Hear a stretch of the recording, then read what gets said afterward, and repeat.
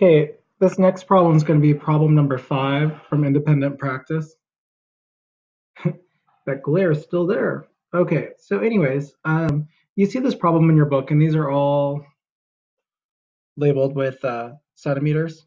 So when you're doing your work, you're always going to want to make sure to do that, okay?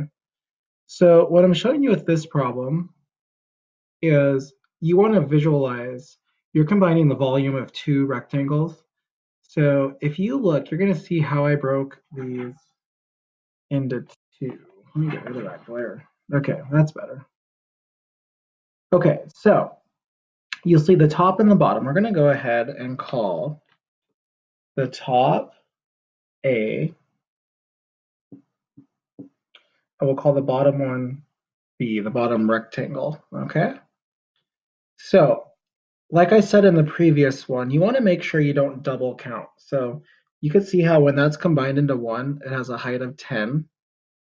You're not gonna, with the way I divided this up, you're not gonna be using that 10, okay? So first we find the length times the width times the height. So I'll write that up here so you remember. Length times width times height. Okay. So first we find the length. If we look on here, we're going to see that this is 6, which would be the same as that. If I drew an imaginary line right here, that would be a 6 too. Oops. You have to do some thinking with these problems, but that's good. Okay, so we have the length. Now we're going to find the width. Now the width is going to be right here. That's not given, but this line, and this line, and this line, and this line, and this line, they're all the same. So it's going to be 4 centimeters. Then I have a height of it. I don't know the height here, but I could look here. The height of this is going to be 3. So I know that A is going to be 6 times 4 times 3. Now, I used all that. I found that rectangle. So I'm going to call the bottom part B, the bottom Christmas present, I think of it. So first I find the length, how long it is, it's 8. Now the width is a little different right here, but the width is going to be 4. Now you're going to look at this, you're going to be like, oh, it's 10, I see 10 there, but 10 is both of them. You don't want to do both of them. So you'll look, you'll be like, hey, just the bottom Christmas present B is 7. So I'll put a 7 right there. So it's going to be 8 times 7 times 4. Okay?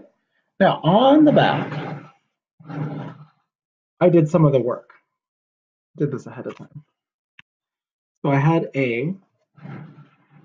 A was my small Christmas present. And I did 4 times 6 times 3. 24 times 3 is 72. That's going to be the volume. I have limited space on the whiteboard. That's why I didn't write centimeters and centimeters cubed everywhere. And then B, which was my large Christmas present, it was 8 times 7 times 4. So on the back, I have 8 times 7 times 4. And over here I know 8 times 7 is 56. Then on the side, I have to do the work. I did 56 times 4 is 224, which is 224 centimeters cubed, cubic centimeters. Now, once you find both of those, you're finding the combined volume. So you add them up. So you'd have 224 plus 72 is going to equal a total of 296 cubic centimeters, which is going to be your answer for number 5. So as you're working through these problems, you're going to divide them up. Make sure not to double count some of the heights. Think of it as 2 separate boxes, like I showed you here. And you should have a lot of success with the lesson. All right, good luck. Hope you enjoyed this, and I hope it helps you.